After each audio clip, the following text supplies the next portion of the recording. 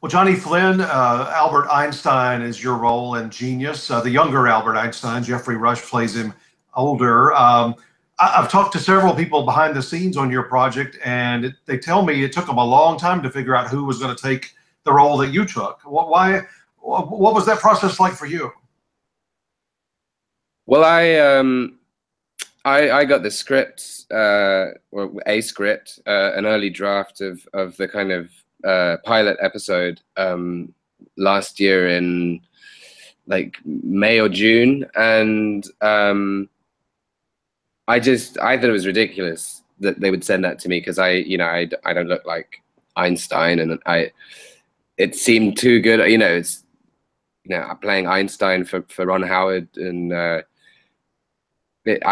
immediately just passed on it. I wasn't going to do it because I wasn't going to send in the tapes because I just thought it was too silly. But my friend who I was working with at the time, I was filming another TV series, and she was like, "You're an idiot. You have to do this." So she held me almost at gunpoint to make these tapes. And then the next thing I knew, I was Skyping with Ron Howard, and it was really then that I got excited about it, because he was telling me his approach to the series and telling the story, which was really just to sort of demystify this person that we know very little about. We have a very sort of two-dimensional image of who Einstein is because of the nature of his celebrity and his sort of enigmatic qualities. And it was interesting for me as well to play him in the period when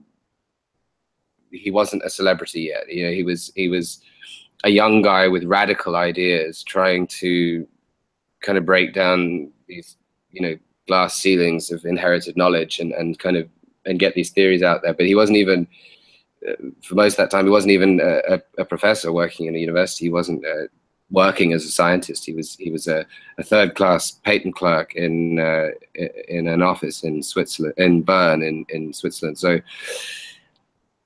it's exciting, to dive into that level of kind of rebellious energy and imagine who this young guy was. And the whole thing's been a crazy roller coaster for me.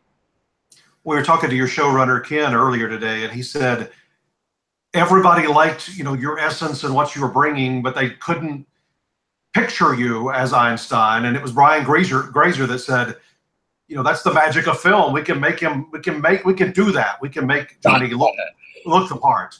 God bless Brian Grazer. Yeah, I mean, I'm very lucky that they thought they could do that, because even in the screen test, when I went to LA to meet with Ron in person and actually sit down and do some stuff, I was doing another movie at that point, and I couldn't like dye my hair or shave off. I had like a scruffy beard, and so I guess something worked and they saw some quality, and I'm lucky they did, because they held faith. And then they had a couple of absolutely amazing makeup designers on the show, and Davina Lemon, who's been with us here in LA this week, she's like a prosthetics like genius. I mean, she's completely incredible. She learned her trade. She's a New Zealander, and her early stuff was working on all the Lord of the Rings movies in New Zealand and stuff. So she's like this prosthetics wizard, and not just me and Jeffrey being made to look like Einstein, but she had to, in certain instances, she aged characters from like 30 to like 70 or something. There's a character, the actor who plays Hoover, and he spans about 50 years. So that there's amount of brilliant work in the makeup and hair department as well. But I'm very lucky that Brian Grazer originally thought that they could do it, and then they spoke to people that could help that happen. Once you were on set, you're in, now you're through with the other movies, so you can actually get your hair done properly, and you don't have the beard anymore, and they're starting to make you look. What's that first moment like when you look in the mirror and you go, wow, I can see this? I mean, it was incredible just turning up, and it was all a bit of a whirlwind because I finished,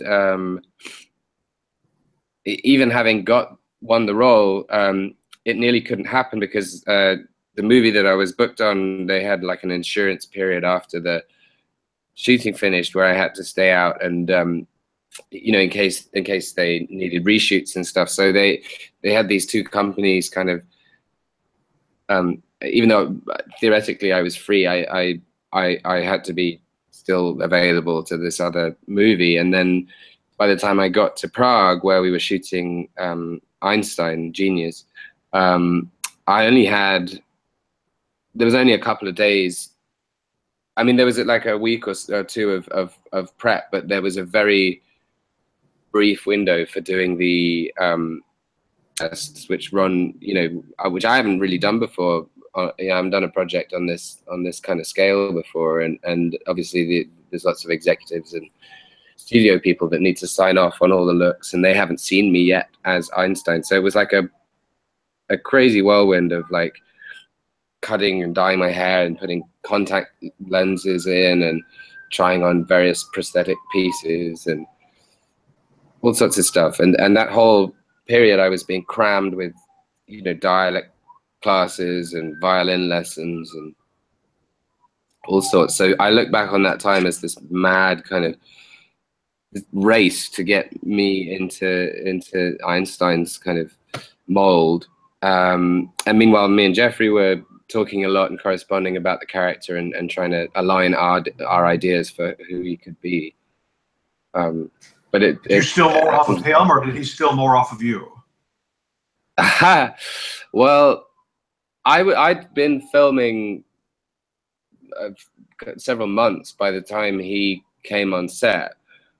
But there was a period of time when we were both in London after I'd started filming, and I had like a little gap, and I was back in London, and he was there because his daughter was starting college, and we got to just hang out. And I think that more than anything was the most valuable thing. He was very sweet and gracious. He took me and my wife out to like a comedy sketch show, Mad Cat comedians, and I think actually the comedy in the character of Einstein was something that we both seized on. We both have a background in doing, well, theater and comedy in particular, and physical comedy. He studied at the Jacques Lecoq School in Paris, which is a kind of a physical, you know, mime sort of physical comedy school. That's stuff that I'm really interested in as well. And we just sort of seized on that. We'd send each other videos of like Harper Marx or Charlie Chaplin or whatever, and consider these things as quite Einsteinian in nature. So I think actually we really just and it was great. He was very generous in working with me on that as well, and we would watch each other film whenever we could.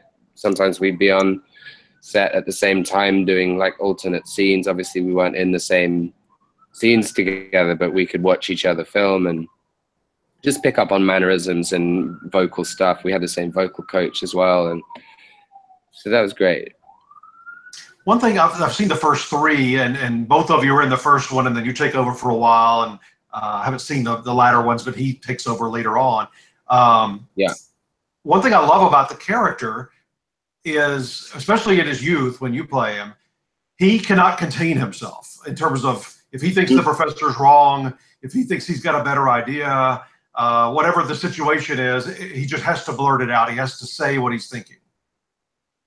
Yeah, I mean, he was compelled by a sort of subjective experience of truth, which he felt should be, you know, understood as universal truth, and what he met as a young student was, I think, real resistance to innovation, to these new ideas that he was having, and it was like the bastion of a sort of professorial egos in the world of physics and science had kind of kept a lid on these ideas for several hundred years, and he was challenging things that had been in place since Newton. You know, he was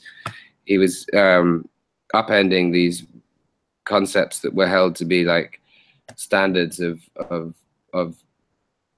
truth for the laws of the physical universe, and he was just disregarding all of that. He saw things in a completely different way, and so of course he met with a lot of resistance, and he pissed people off. In that way, he was kind of a rebel and a punk. You know, he had more of an atmosphere of like a bohemian poet rather than a scientist. In some ways, he was a dreamer and an idealist in that respect. That was part of the fun, was to realize those obstacles and to have those clashes with those very authoritative, militaristic teachers that he had, and his clash with authority generally was a theme throughout his life, but especially when he was young, it came out in a lot of energy and with some frustration and anger as well. You've had several acting roles, but I would say you're more well known for your musical career. What does the knowing music inside and out do to help you as an actor? That's a cool question.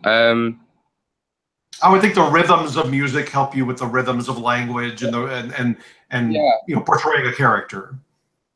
Exactly. I mean, I approach language in a perspective, and whenever I'm rehearsing a scene, I think of it in terms of beats and pace and rhythm. And for me, there's in all music, in all good music, there's a series of there's a dialogue, there's questions and there's answers, and there's ideas posed within the structure of the melody or the rhythm, and so I have an abstract understanding of the drama and tension of a scene through that kind of perspective as well.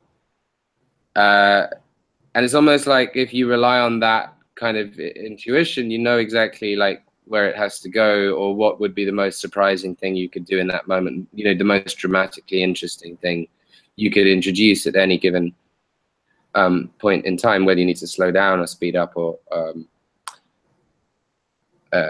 you know, or walk out the room or whatever. But there's that, and then especially with this show, you know, there was a lot of work done on the dialect and getting and we have the conceit in the show of these people speaking English with a German accent, but you know, we know that in real life they were speaking German, or in some cases they were speaking Swiss German or Serbian or whatever, but we have them speaking English with the accent or dialect of those places. And but at the same time, they're not supposed to be speaking their second language. It's not actually like having a German person speaking English, where they would be thinking very hard of how to say what they have to say. They have to sound fluent and like they're speaking their first language, but the indication has to be there in the voice of where they're from and everything.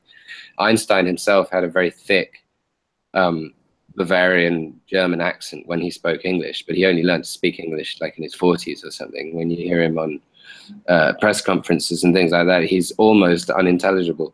But obviously we didn't want that. So I had to, I thought of it very musically in terms of collecting the sounds and listening to German speakers and trying to get some of those vowel sounds and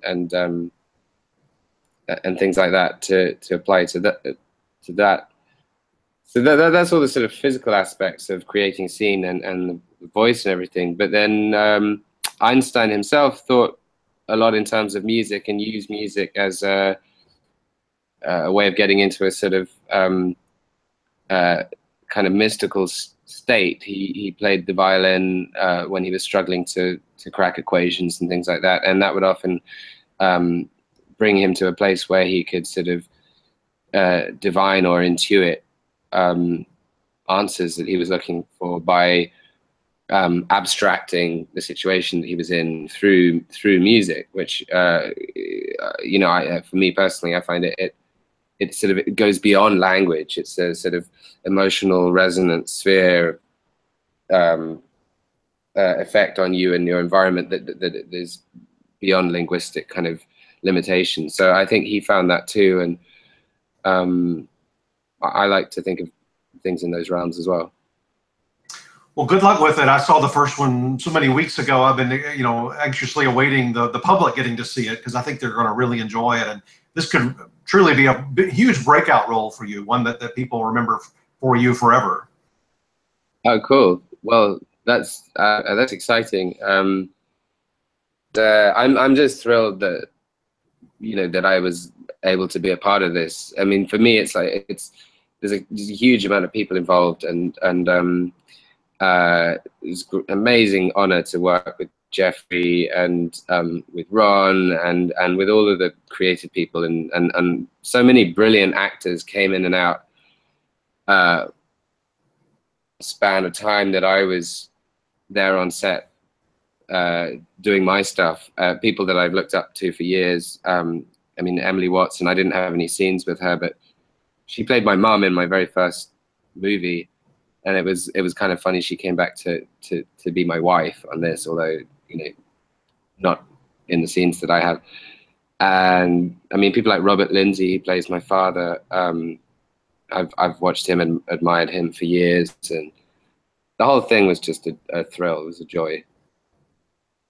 Well, good luck with it, and thanks for your time today.